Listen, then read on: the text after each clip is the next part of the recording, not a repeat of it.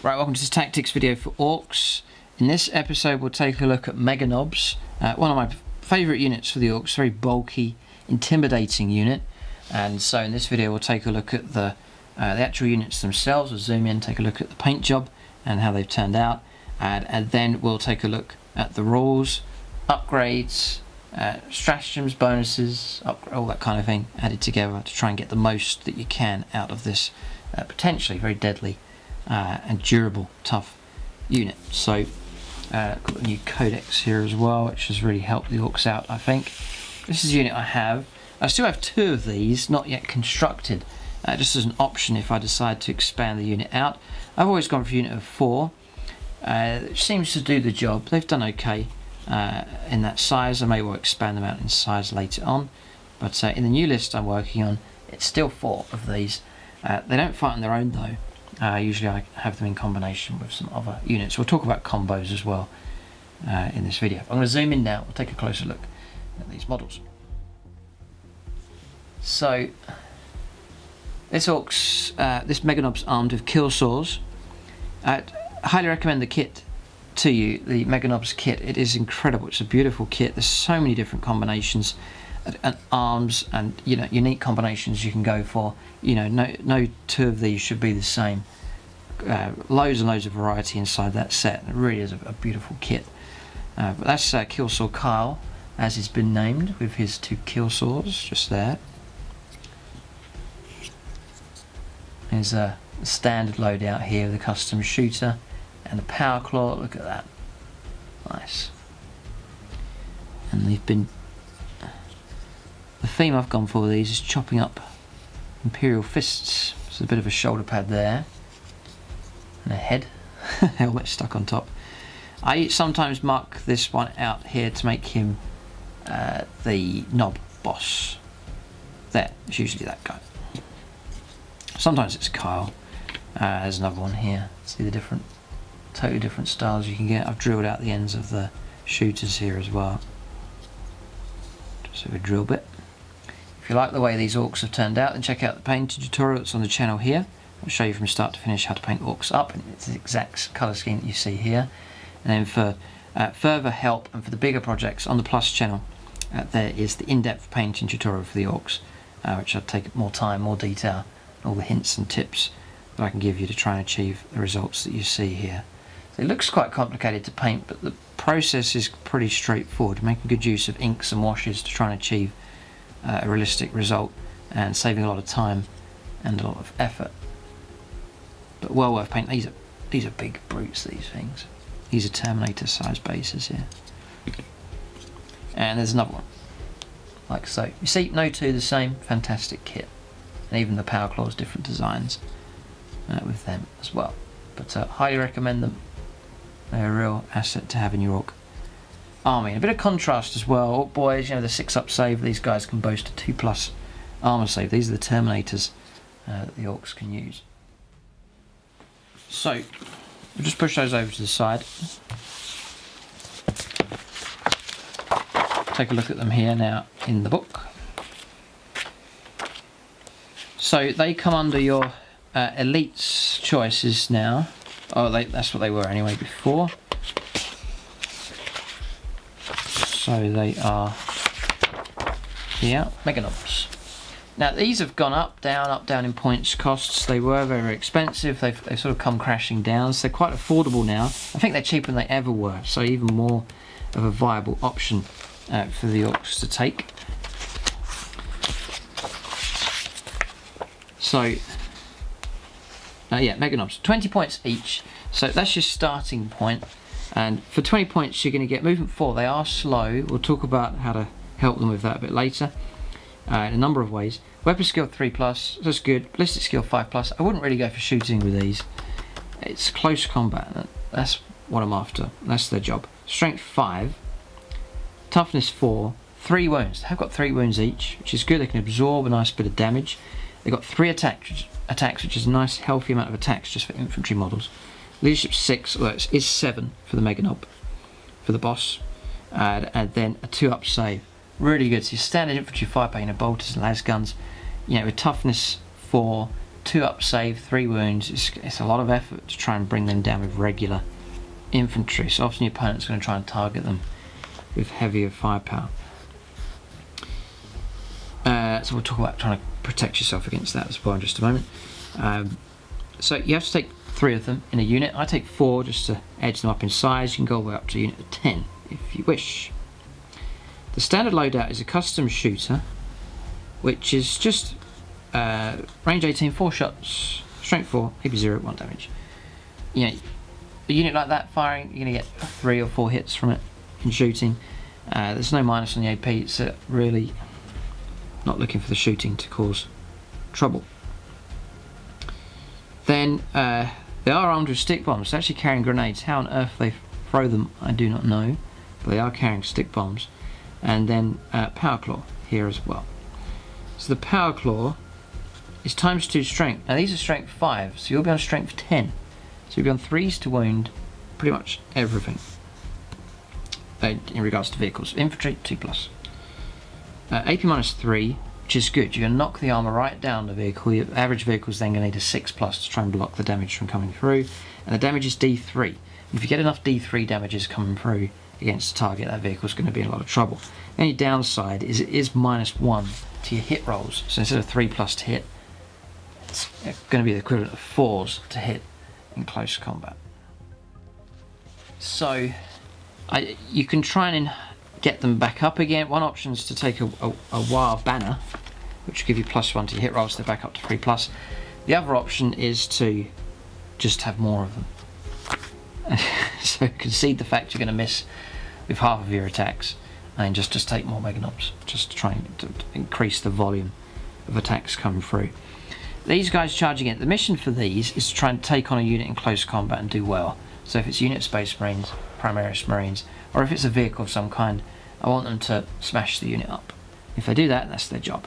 And then to be tough enough to endure, you know, incoming firepower, to be a real bane for the opponent to try and deal with.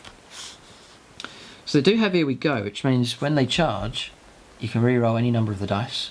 So they are quite reliable on the charge. There's Keep in Order. They've got their own built-in Keep in Order. Roll d6 each model that flees. On a 6, that model does not flee. So sort of the odd time you might get a model that's meant to run away from bad morale actually comes back, which is every little helps. Any model may replace its custom shooter with power claw with 2 kill saws.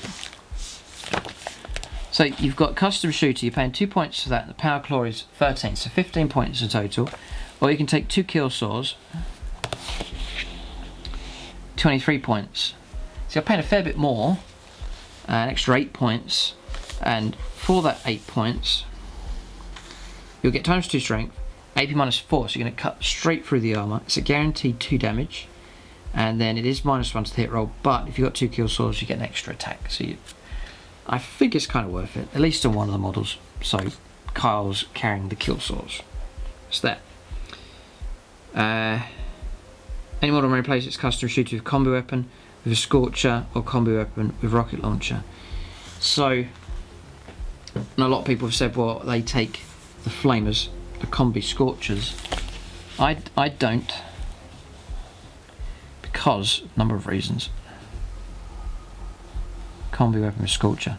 First reason is it's 17 points each. You know, 70 points. That's 70 points just to equip them with flamers.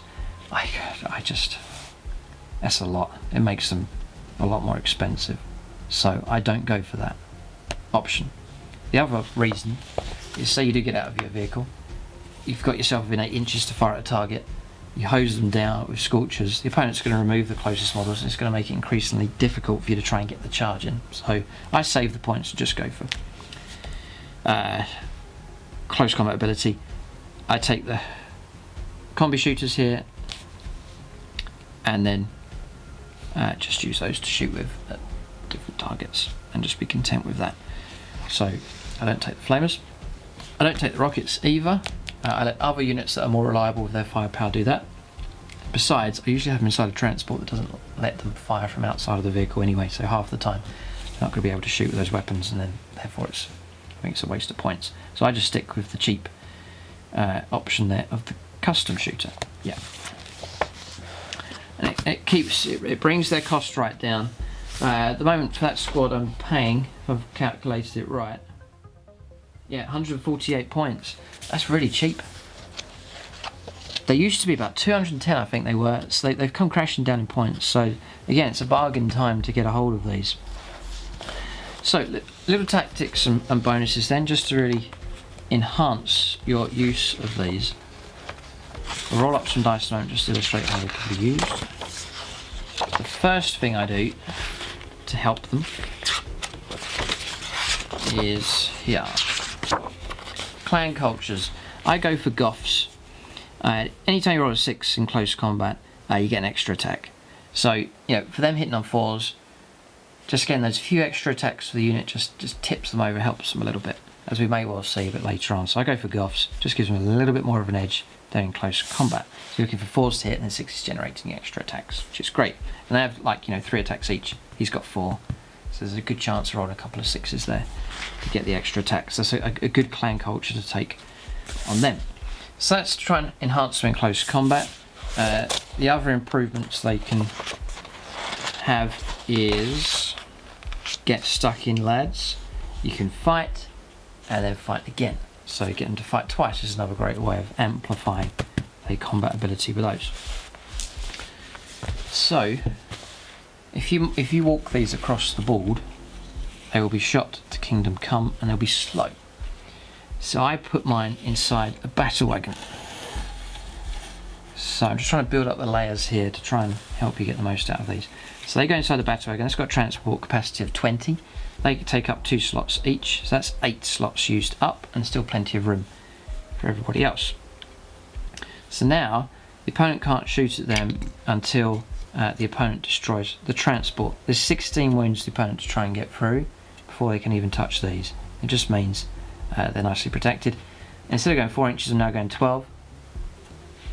I've tripled my speed with them and protected them very well. Then to add another layer on top, I then have a big mech on a bike with a custom force field. He'll then grant a 5+ invuln save to the vehicle to make it even harder to try and kill the vehicle. Then, once these guys disembark from their transport, he'll hang around with them so that they then have their 2+ armor save plus a 5+ invuln save from shooting attacks from the bubble that's been generated by that. So it's a great use. You can protect the vehicles as they go in. You then can protect the infantry as well. Another enhancement for these is charges. Now, here's the enemy, like so. And let's say you're here. 4-inch move. It's slow. That's as far as I can get by themselves. I've then got to try and make, say, like a 9-inch charger, put them in, or an 8-inch charger, put them in. I can reroll a couple of dice, but that is a stretch. It's not a particularly healthy situation to be in. So a great thing to add is a war boss. Gut Ripper hangs around with these guys. Gut Ripper grants them the ability to advance, like so, and we'll say he can advance, just 1. As long as it's within 6 inches, they are then allowed to make a charge, even if they advance. Now all of a sudden, their charge is a lot more reliable.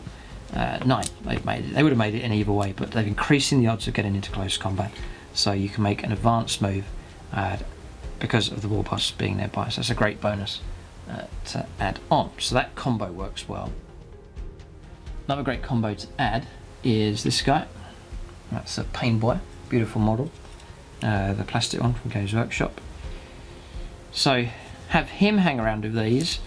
When wounds come through, remember these are 3 wounds a time. When wounds come through, he can help them ignore wounds on 6s, just a bit more durability added to them. And also, say you've got a guy here with a couple of wounds, he can attempt to restore wounds on these models. You know, these can be storing up wounds here, for example. He can, in the movement phase, he can restore the wounds and bring him back to health, which is great useful for these kind of models with multiple wounds and for characters as well. So he's a great combination. And then he's able to add in his own close combat attacks. He's got a power claw as well. So you start doing this kind of combo in close combat, and you've got a horrific amount of damage potentially come from this lot. So it's well worth lumping together and having units mutually supporting each other. But he adds a little bit of protection as well. So all those layers building up just means you can keep the unit this kind of size, but you're protecting it better, you're delivering it faster, and then it's fighting better in close combat. The other one's to add a wild banner. I did go for the idea, it was about 80 odd points, you get +1 to hit rolls, but I spent the points on other things instead. So what we'll do is we'll clear away all of the bonuses here. We've covered the tactics for them. We'll just let this unit fight as it is against these Primaris Marines. So we'll say they charge in.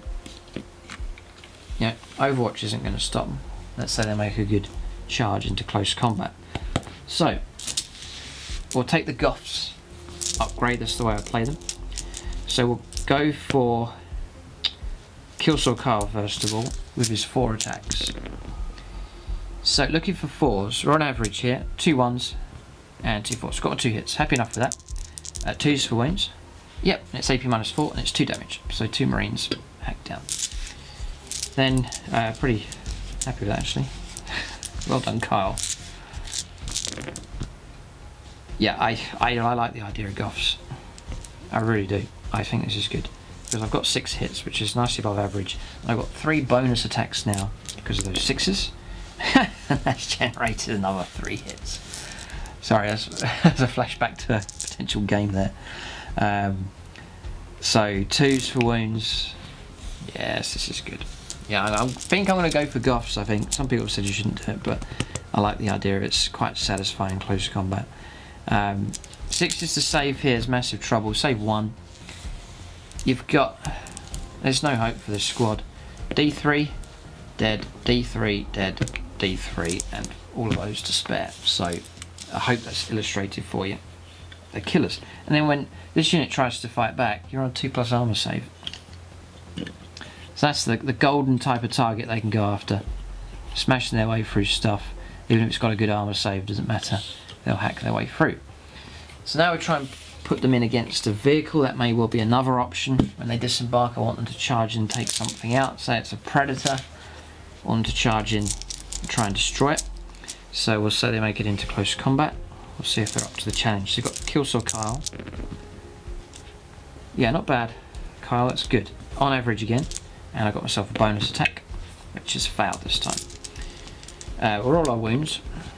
3s to wound. Yeah, 1 wound gets through. It bypasses the armor straight away because it's -4 and it's 2 damage caused. So we'll drop down to 8. Then we'll go for 9 attacks. Even 4s. No bonuses this time for being Goths, but we've hit above average here. 3s to wound. Yep. 6s to try and block. This looks okay. Yeah, this is good. And this is all D3 damage. So yeah, there's 6, 7, 8, which is vehicle destroyed. Well done. That's a cheap enough unit, and they've done the job. We'll have another go. Here's Kyle. He's missed here, but he's got 1 hit and a bonus attack, which is missed. 3s to cause wounds. Yep, so immediately knocking off 2 wounds again. Back down to 8. It's hit and miss with the Goths, but sometimes you just roll a cluster of 6s and it's really good. Again, failed here.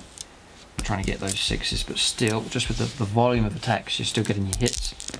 3s to wound, really good. 6s to try and block, none. That's 4d3 damage. So that's 4, 6, 7, 8 done. Again, Rhino destroyed. Nice work there with the Meganobz. So they're chewing their way through the armor pretty effectively. They're averaging out destroying a vehicle a turn here, which is can't ask for much more than that. That's pretty good. Yeah, and that's them by themselves. Remember, you've got the Pain Boy chipping in. He may well join in that combat to help finish that target off. You've got the War Boss and so on, all nearby. But usually, I'd be disembarking from a transport and sort of heading off like I'd go for if this was the combination here. I reckon I would do. I'd probably go something like the war boss into these two, the Meganobz into the Marines, and I just this should be able to wipe them out, no problem. So it's all stacking up your units to help each other out. Meganobz, I think, a vital part. The other great thing about them, should have mentioned, is they're a bodyguard, and that is you've got a tough metal wall in front of your characters. The opponent's got to try and shoot his way through this lot to try and get to them, and it's going to take a lot of effort to do, unless they've got really heavy firepower available. 2-up save, 3 wounds a time. They're an excellent bodyguard as well. So I really rate the Meganobz. I think they're very, very useful. I gear them up for combat primarily and keep the cost of them down. I use them as a bodyguard. I don't walk them around the table. I try and transport them across as fast as possible. So battle wagon, a truck even can transport them quickly across the board, and then I have them as a bodyguard. They can hang around with other characters in combination that way, and using the Goths culture, then I think they're a decent enough unit. I think they're a bargain now, and visually they're a fantastic looking unit as well. Real sort of bulky, clunky unit for the Orks, and a very intimidating look about them. Very, very tough looking unit indeed, and I think a great unit to have in your Ork army. So that's pretty much all the tactics I can think of for these. So by all means, check the comment section, see what other Ork players are saying. They may well suggest bigger sized units and see what kind of success they have, or the different weapons loadouts, different ways of transporting them around. So see what other Ork players are saying. But that's the combo that I use for the Orks, for the Meganobz, and it seems to work pretty good. If you want to see more Ork content, check out the Plus channel as well. Loads of Ork videos available on there, and it'll be a chance to see the new list as well and leave your own comments and feedback. And plus there's plenty of Ork battle reports on the Plus channel as well, and hopefully more soon with the Orks. I'm getting close to 2,000 points, and a plan once they're finished to do battle reports on both of the channels to see how the Orks get on. But hopefully there'll be the Kingslayer army on the channel and cause trouble for everybody. Thanks for watching, and tune in next time.